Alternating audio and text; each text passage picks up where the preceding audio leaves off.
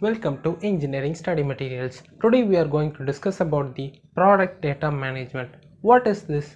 If we are doing the design, manufacturing, inspection, marketing, the product data, that is the information related to these departments, are to be stored and managed in a proper manner so that we can get a positive result, that we can change or maintain that data for a future purpose, such as if a product or another new product recurring the information we can get from the old product data, we can optimize the design and its quality. So this takes place a major role in the product design and the manufacturing industries. The product data from the design, analysis, tool design and the review are stored in a server so that we can access it at any time. The product data management is a system that provides the tools to control and access the and manage all the product definition data. It does this by maintaining information, that is metadata, about the product information, so that it is transparent and easy to use from the company itself.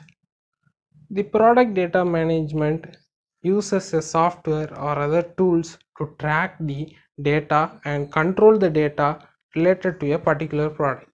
The data tracked usually involves the technical specifications of the product or the specifications about how to manufacture the product, how to develop the product and how to inspect what are the results that are obtained from the previous product data. The use of product data management allows a company to track the various costs associated with the what are the raw material cost, manufacturing cost, design cost, maintenance cost. These costs are stored in the information as a product data, so that can be accessed and get the information about the particular product. And it is a part of a product lifecycle management and configuration management and is primarily used by the engineers. The product data management is a business function often within a product lifecycle management. It is responsible for a manufacture, management and publication of a product data. This requires a software engineering. There are some of the byproducts, such as it is characteristics or something else, such as product data management is used as information storage, that is it can store and classify the component of the product and assembly drawings. It can organize the information of the product development and definition of the relationship, that is each part can be assembled in a particular way so that it can be optimum for the assembly process. These data are also stored in this product data, and it can enhance the access to engineering information. Then process management, work management.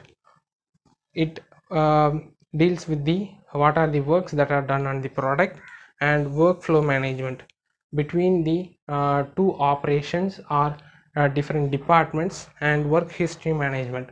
What are the series of operations or process that are done in the product? These are also can stored and tracked from this. Then benefits, reduce time to market.